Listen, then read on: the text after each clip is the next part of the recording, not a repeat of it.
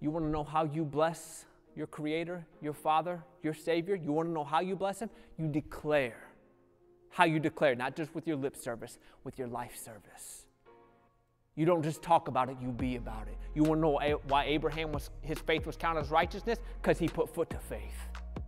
God said, go, leave this place to a land I will show you. I'm not even going to show you where you're going. I'm just going to lead you out. And Abraham said yes to it, not just in lip service. He walked it out. And a lot of us, we gotten really good at talking the talk, but not walking the walk, right? And people know it. They see the difference. You one way out on a Monday, and by the weekend, it's something brand new. And then come Sunday, you're a whole different person. You got like 3 different identities rocking right now. Not even to mention what happens when you close the door at home. We don't even know who you are.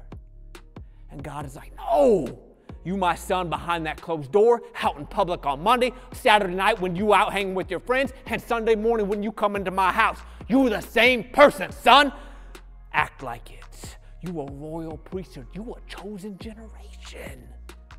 I need you to start blessing my heart, son, by acting like it. And it's possible. That's what I'm trying to tell. Like, it's possible. You ain't got to be a hypocrite in this. You can truly walk this walk of Christian life. How? There's Holy Spirit. He's not given for just good looks. He's given as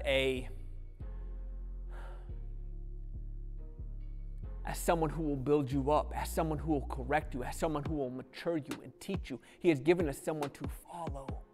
Because he knows the heart of the Father, and he will speak it to your heart, that you might adjust your heart to his. That you will follow like he decrees for you to follow. Go where he calls you to go. Be who he calls you to be. Stand like he calls you to stand. When what? When no one else is looking. When you in them shadows, when those doors are shut, that you will still stand.